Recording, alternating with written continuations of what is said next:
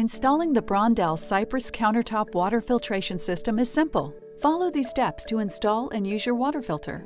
Before installation, please watch our Quick Connects tutorial found on Brondell.com, as all of our water filtering systems use these types of plumbing connections. The Cypress water filtration system has two possible installation methods. The first method shown explains installation with the provided faucet diverter, followed by an alternate under-counter installation option.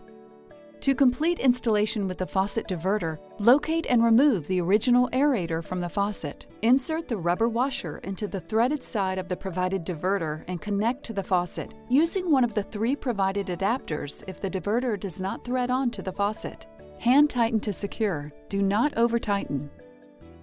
Insert one end of the white tubing into the gray quick connection on the diverter. Next, locate the gray plug in the elbow on the back of the Cypress. Using the tool found inside the lid of the Cypress, press down on the ring above the elbow and pull the plug out. Insert the open side of the white tubing into the elbow.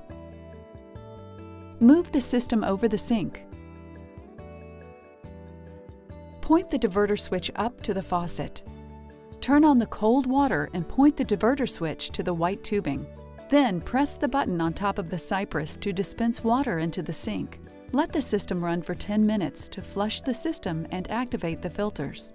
After 10 minutes, press the button to stop the water, point the diverter to the faucet, and turn off the cold water.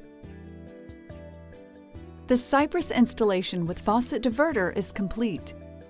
To install your Cypress with the alternative under-counter T-valve, please complete the following. First, note the size of the water supply connection under your sink and visit Brondell.com to purchase your Cypress H630 alternative installation T-valve in the correct size. When ready to complete installation, turn off the cold water supply under the sink at the wall. Turn on the faucet to drain any residual water. Disconnect the cold water supply line from the shutoff valve. Insert the provided rubber washer into the female end of the purchased T-valve and connect it to the cold water shutoff. Reconnect the faucet water supply hose to the top of the T-valve. Locate the provided white tubing and insert it into the elbow at the back of the Cypress and position the Cypress over the sink as noted earlier.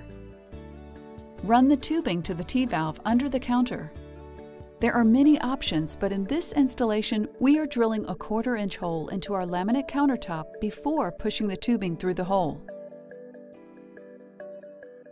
If drilling a new hole is required for installation, please consult a professional. Back under the sink, insert the open end of the white tubing into the open end of the T-valve. Point the T-valve switch up to the metal supply hose. Turn on the cold water supply valves and check for leaks. Point the T-valve switch to the white tube to run water to the Cypress system. With the Cypress over the sink, depress the button and flush the filters for 10 minutes.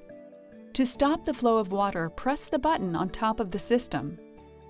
Your Cypress is ready to be used with just the push of a button. Congratulations! Your Cypress water filtration installation is complete. Please contact Brondell Customer Support for any additional questions.